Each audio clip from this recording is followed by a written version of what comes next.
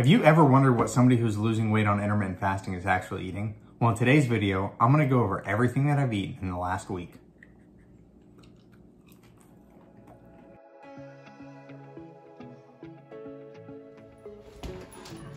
Hey, so this week was still a holiday week. Christmas was just the day before this, so I'm still going to be not very disciplined in my eating throughout the week, but I'm still going to hit all of my fasts, track my calories, and for the most part, this was a fairly good week for me.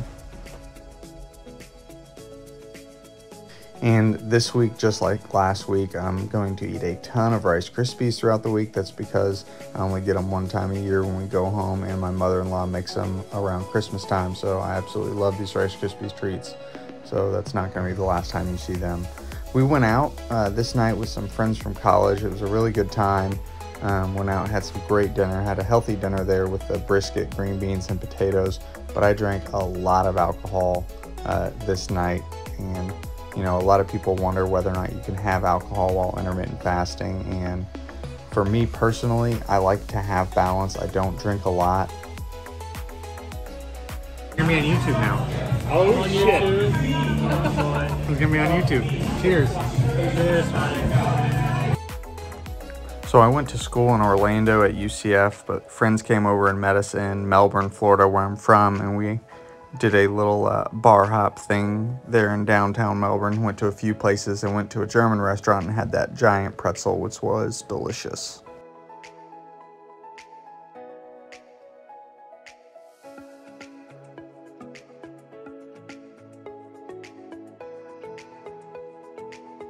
So as you can see there, I only did a 10-hour fast Saturday to Sunday. Woke up and had some Rice Krispies treats.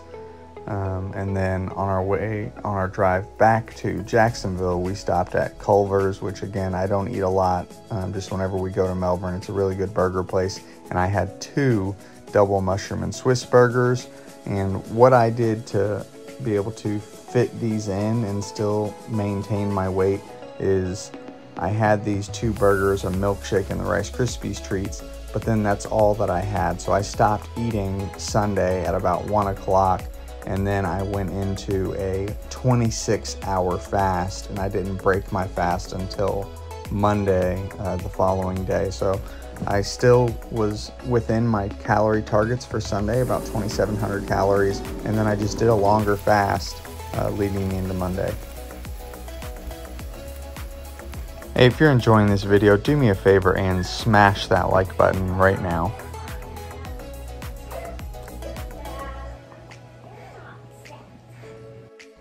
So these 72% cacao dark chocolate Ghirardelli squares are something that I got in my stockings for Christmas.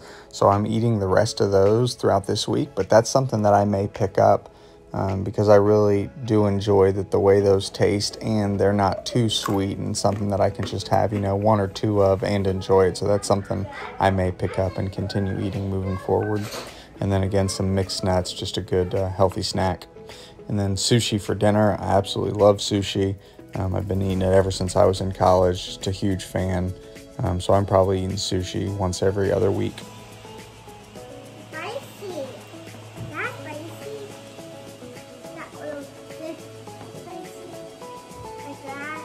It's spicy, but it's good.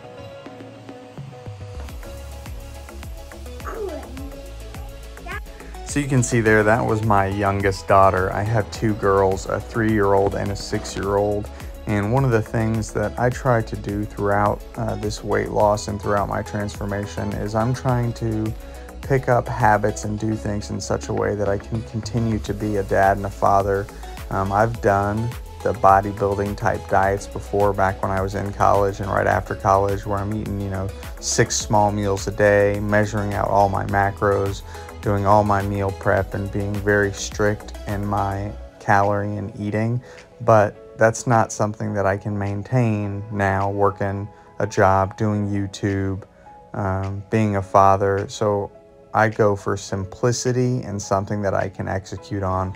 You know, one of my sayings, it's action over perfection. So that's one of the things you'll kind of notice throughout with my food choices is I am choosing things that I know that I can eat on a regular basis that are fairly healthy. They may not be the best, but it's something that I can be consistent on, and consistency is key. So in addition to the Rice Krispies treats and the Ghirardelli squares, the other thing that I wanted to finish off this week was I had these white chocolate fudge covered Oreos.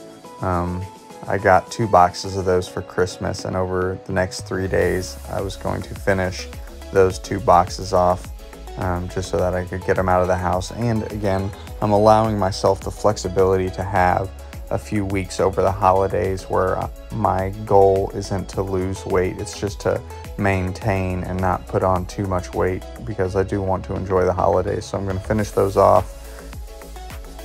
And as the new year rolls around, it came time for me to set my goals and think about what I'm going to do in the new year. And one of the things that I kind of got clarity on was I'm not going to do anything crazy in the new year. I'm going to double down on what I have done so far that has been successful for me, and that is keeping it simple. One adjustment I am going to make in the new year is I am going to change my calorie target. So over the last 10 to 11 weeks, I've been averaging about 2,900 calories a day. My weight hasn't changed too much over the last 10 weeks. I've lost about 5 or 6 pounds. Really, these last 4 weeks, I've been in a little bit of a plateau, but I'm going to change my calorie target to 2,400 calories. My ultimate goal is to get down to about 180, 185 pounds. So I've got about another 25, 30 pounds to go, and I would like to reach that goal by April. So I'm going to change my calorie target from 2,700 down to 2,400 over the coming months. And then we got into New Year's Day. Now, you've seen these a few times throughout today's video, and this is going to be one of my go-tos throughout the year. It's these blackened Tyson chicken strips. If you have not had them yet, I highly recommend them. Tyson is not a sponsor, but if you know anybody there, please reach out. I would love for them to sponsor me and provide me with those blackened chicken strips.